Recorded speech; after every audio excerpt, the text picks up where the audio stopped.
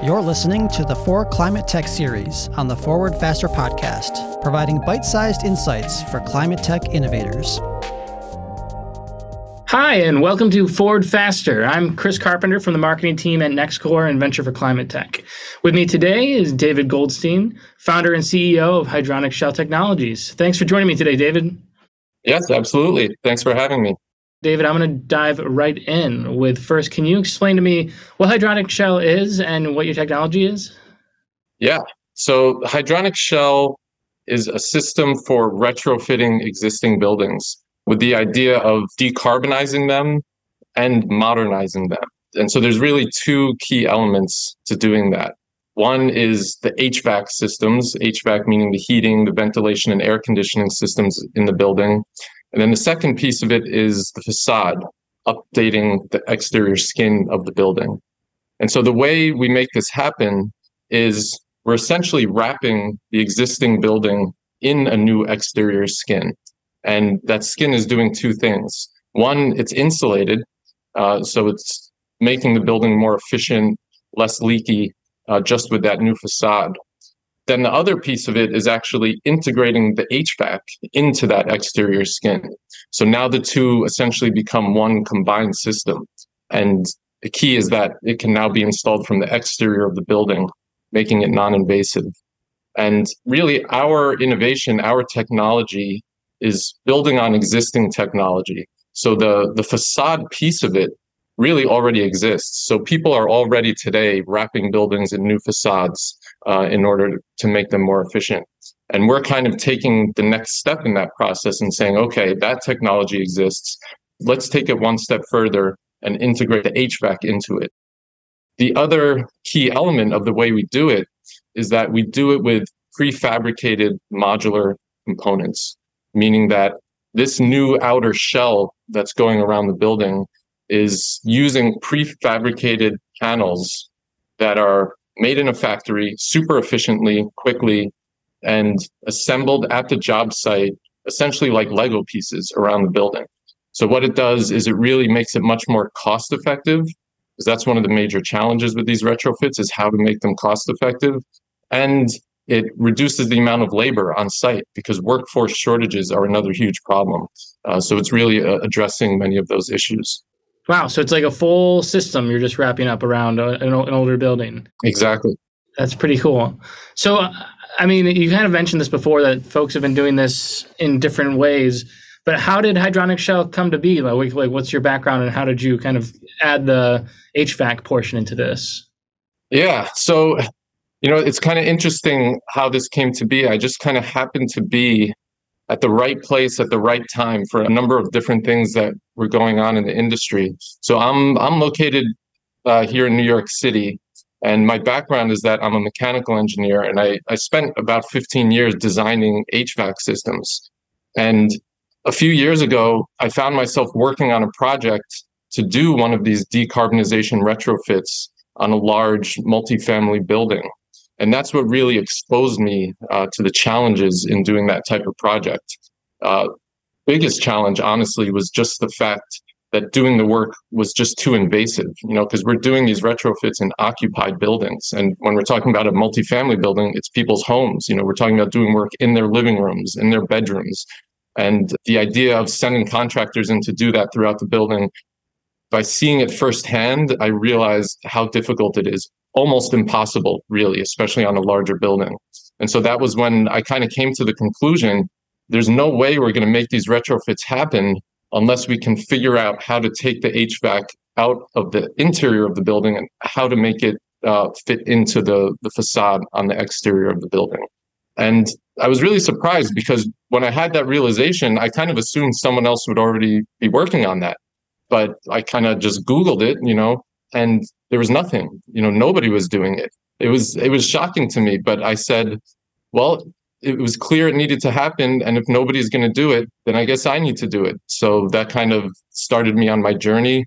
I ended up quitting my job, patented this new technology to make this happen. And that's really how it all started. So does the exterior HVAC system just kind of plug into the existing HVAC system of the building? Or can you kind of describe to me what this looks like and how it works? Yeah. Absolutely.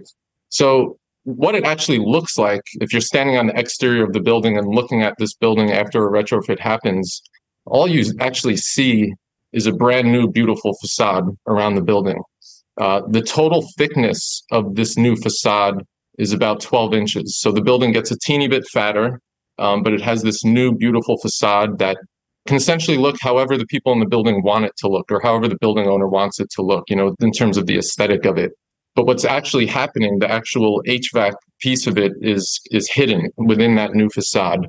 So it's all happening behind the scenes. The idea is we're improving their indoor air quality, we're improving their comfort, their efficiency, and everything.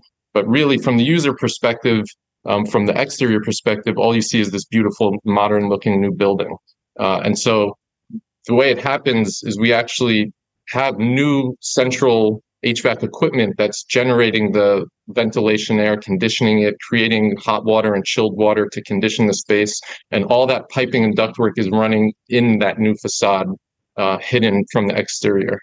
That's pretty cool. It's no small feat, it sounds like. Nope. So where do you see these being initially implemented? So the ideal kind of building for this is really your typical affordable housing, multifamily building constructed prior to 1980. The reason I say 1980 is because that's when energy codes really came into existence. So all these buildings that were built prior to 1980 are essentially super inefficient, major problems in terms of emissions and just poor indoor air quality and all that sort of thing. So the affordable housing, these older affordable housing buildings are really where it's needed most. Plus, the typology of those buildings is really ideal for this kind of retrofit because they actually have robust structures. They're masonry, concrete, steel. They can support the weight of this new exterior facade without a problem. And they have this punched window kind of arrangement with adequate space between the windows so that we can run all that HVAC distribution in that space. So it really is an ideal place for us to start with the technology. Plus, for our first projects, we anticipate we'll be relying on grants a lot to fund these projects. And there are just more grant opportunities when you're talking about rehabilitating affordable housing compared to other types of buildings. For sure, yeah. In terms of where it's going to happen, we're actually planning our first project in Syracuse, New York. Even though there's a huge market for it here in New York City can be complicated. So we're probably going to do this more in a smaller city like Syracuse to start, where there's a little bit less red tape before we make our move to New York City. I'm sure every city's got buildings that could use an upgrade or two, especially the public housing stuff. So that's a pretty big win for getting the Syracuse stuff going. When did that news happen? Well, it's not official yet. So we kind of just over the last, I would say 6 months or so, kind of made this connection with the Syracuse Housing Authority, which is the public housing agency there. And we're able to assemble this incredible team to make this project happen, including an amazing architecture firm called Cycle Retrotech and Block Power. And we're working with Syracuse University on it. So we're able to assemble this really incredible team to deliver this project. The people at Syracuse Housing Authority are amazing and very supportive of this. And so the last piece of the puzzle is actually the funding for the project. We're actually finalists in this competition to get the funding for this project, and we're hopeful that it'll come through. But you can never be sure about that sort of thing. But ultimately, even if this particular opportunity doesn't come through, there will be plenty more opportunities out there. And so, eventually we'll find the funding and we will make it happen. Amazing. Yeah, HVAC is such a large player, I think, in the climate sphere, between coming demand and then just upgrading existing systems like you do today. So I was curious, from your perspective, between working on these systems and as a mechanical engineer, what are some of the larger obstacles the HVAC world is facing when it comes to meeting the demands of a changing climate? Yeah, it's a huge challenge for the HVAC industry. And, the HVAC industry kind of finds itself at the center of a lot of challenges, whether it's addressing climate change and reducing emissions or improving indoor air quality, things like when COVID happened or when these wildfires happen and all of a sudden everyone cares a lot about indoor air quality. So there's kind of a lot resting on the shoulders of the HVAC industry right now, and it is a big challenge. And part of the challenge is that there's so much focus that needs to happen on retrofits, and especially retrofits of occupied buildings, which is really a new challenge for our industry. And so right now, the HVAC world doesn't really have the tools to address this yet because it's so new. And so we really need to figure it out and develop these new kind of solutions that are actually going to make this possible and help us solve this problem. So it requires innovation, new ways of thinking, but the construction industry in general, including the HVAC industry, are really very risk averse. That's just the way they've always been, and for good reason.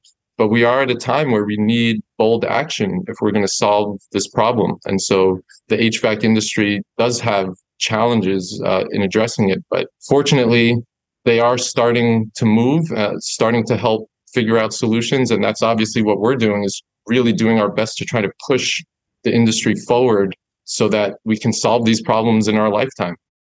Thanks for sharing that. That's great. The HVAC world is such an enigma to me. So anytime we can get anybody who has some insight, it's incredibly valuable. And I'm curious, we just had the Venture for ClimateTech Innovation Showcase, and you're talking about these projects going on in Syracuse. But I was wondering, what's next for Hydronic Shell? What's the next target for you all? Right now, we're laser focused on getting our first demonstration project. So I mentioned the opportunity in Syracuse, and that's a big one. But there's also several other potential opportunities that we're looking at to be our first demonstration project. That really is the key for us because, I've been working on this for a few years now. I'm a very technical person. I know this is going to work, but not everyone else knows it's going to work. You can't expect other people to do that kind of technical deep analysis to decide for themselves that this is going to work. We need to show them it's going to work. So the key to us is really delivering that first demonstration project. And then after that, we think, huge doors are going to open for us to grow and scale from there. So that really is our main focus right now. The other big focus we have, and it all ties in with the demonstration project, is forming the right partnerships to actually make these projects happen. Because, we're a small startup and construction is big and it's complicated. We're not doing this by ourselves. I mentioned the team that we have for that Syracuse project. It really takes a lot of the right partners to make something like this come together. So we're always actively looking to develop new partnerships, whether it's on the technology side and working with facade manufacturers or HVAC manufacturers, also working with architects and engineers, and really pulling those teams together to make these projects happen. So those are really our two main focuses right now. Awesome. Wow. It sounds like you guys got your hands full. Kind of pivoting more to your own personal founder journey here. Startup life is hard. And so I'd be curious, what lesson or piece of advice from your own journey would you share with other founders? Probably the most important thing that I've found, and for me anyway, one of the most challenging things is, obviously you need to have a good solution, whether it's technology or a business model. Obviously it has to work and the market has to be there. But given all that, one of the most important things is really learning how to tell your story.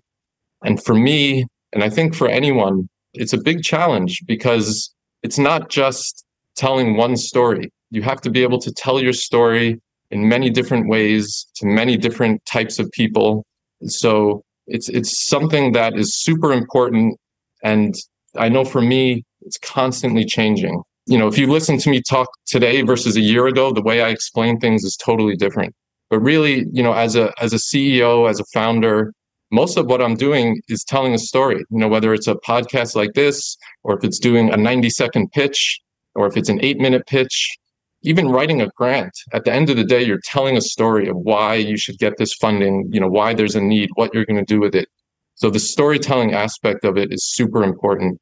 And part of refining your story is telling the story and then seeing what kind of feedback you get, what kind of questions you get, and realizing like, oh, well, maybe I'm not telling this right, because when people ask me questions, they don't seem to be understanding this aspect or that aspect.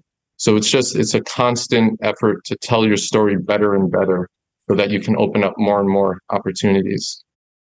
It's a perfect note to end on. Thanks so much for sharing your story with us today, David. I really appreciate it. Yeah. So you can follow us more at Forward Faster at nextcorps.org. Thanks, everyone, for tuning in. And thanks again, David, for joining us today. We'll see you next time on the Forward Faster podcast.